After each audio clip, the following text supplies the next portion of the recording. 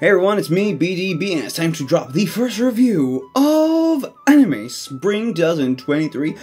And what anime am I reviewing first? Well, it's gonna be, of course, the first episode of I Got Cheat Skill in Another World and Became Unrivaled in the Real World 2. Not Season 2, no, also as well. For our first episode of an anime, it was pretty okay.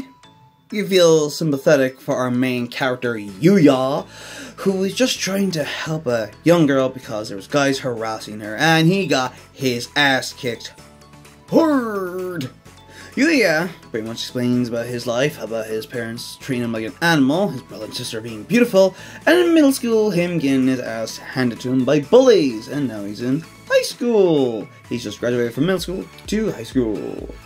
The only person that cared about him and took care of him was his grandfather, and unfortunately, well, he, of course, passed away, leaving Yuya his house and cha-ching, money, baby. We don't know if it's a load, but he left him a house and money, so now Yuya lives by himself and is looking after himself. Of course, with Yuya, he is fat and pimpled face and everything, and he doesn't like what he sees in the mirror, so he smashes the mirror, hits the wall next to it, and goes, "What?" Flying through, and seeing another part of the house that he's not seen before, and seeing his granddad's souvenirs, and then sees a door. Well, where does that door lead? It could hardly be an Isekai, right? And of course, since it is an Isekai, it leads to a whole new world. Of course, not just a whole new world, it leads to a cabin, a house, and there's a note left on the table in this house saying to whoever finds this house, it is theirs because the owner is dying. Now, it's not told to us, but I'm pretty sure we can guess who owned that cabin. Probably from the man who's already dead, the grandfather himself. Yuya comes across weapons and he practices with them. And then this blood ogre comes the hell out of nowhere. Yuya goes, "I throw this, hope for the best," and it just, boom, blows right into the blood ogre, leveling Yuya up quite a bit and giving him points.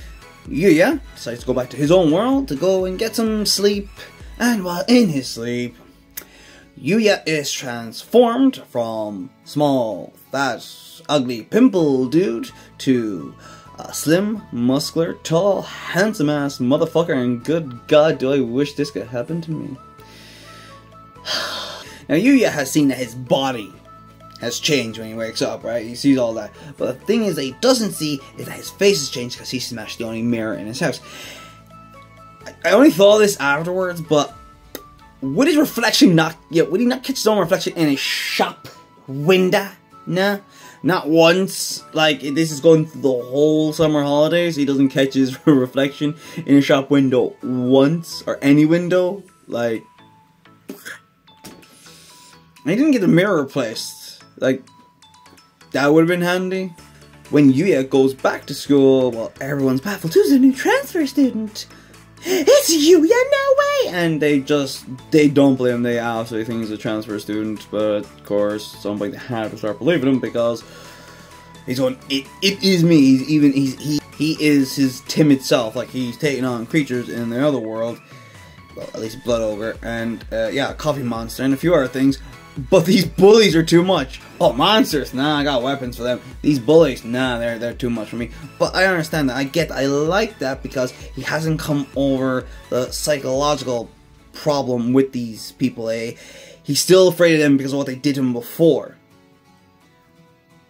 Hoping he will obviously evolve from being scared of them to go, I am actually unreal. I am sick. I am awesome. I can knock these out. You know? So, I'm hoping it developed that way. Alright. And after the credits, we see his brother and sister talking to him, saying he still won't be any good or anything, putting him down just because he looks good now. And then a limo rolls up. A girl comes out of it. And oh my, we actually recognize this face, even though we only seen her at the start.